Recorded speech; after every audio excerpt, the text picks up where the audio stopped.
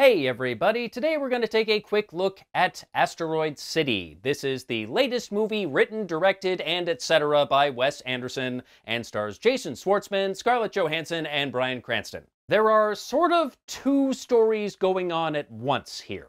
One story is about a playwright creating a show about a youth astronomy convention that takes place in the fictional town of Asteroid City, so named because of a meteor that once crashed there. And the other half is the play itself, telling the story of all these people that visit Asteroid City and their unexpected encounter with a UFO. And normally I might say something like, and then it gets weird, but it's Wes Anderson. It's weird from minute one.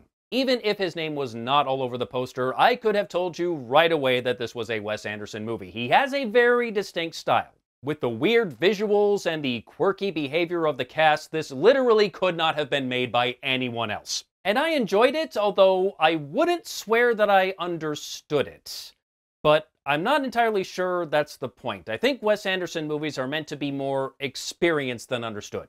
That's not to say there are not some obvious themes going on here. There's a sequence where the visitors to Asteroid City have to go through a quarantine period, which definitely brings back memories of COVID. There's a lot here about the creative process with all the behind-the-scenes stuff and the making of the play. You got your coming-of-age story with all these teenage astronomy nerds, and there's a bit of a romance going on with them and with some of the adults. And there's a lot about how we deal with grief, which is taken to absurd levels. Jason Schwartzman's character, Augie, or I should say his character in the play, takes about 3 weeks to tell his children that their mother has passed away because he just didn't know how to break it to them. I mean, who does that? And both Schwartzman and Johansson are definitely playing Wes Anderson characters. They're the kind of people who speak very quickly and directly, but they show almost no emotion on their face when they do it. Almost like they're trying to be authoritative, but they just can't be bothered to put forth the effort.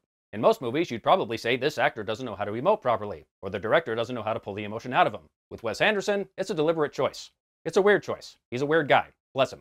Anyway, the movie is constantly flipping back and forth between the play and the behind-the-scenes stuff with the making of the play, and each one has its own visual style. The visual style of the play was very interesting. It's presented just like a movie would be presented. You got 360-degree views of the environments, there's no visible stage anywhere, and yet there's always a very obvious backdrop, and the sets look... cheap isn't the right word, but they look like something that would be constructed for the stage and not for a movie. At least not for a movie released in 2023. It's simultaneously a movie and a stage play, and it just fucks with the mind. And the behind-the-scenes stuff is played like an old TV documentary. It's black and white, 4:3 aspect ratio, and you see many of the same actors that you see in the play sequences, except they're playing the actors that are in the play. So a lot of people in this movie are playing two roles. And there is a considerable amount of batshit crazy going on. Every morning, there is a high-speed police chase going through the only road in Asteroid City, and always in the same direction. Where did they come from? Where are they going? Why does this happen every day? Who knows? There's a bizarre moment where Bryan Cranston, who is the narrator for all the black and white documentary stuff, inexplicably wanders into the play and is just like, am I supposed to be in this part?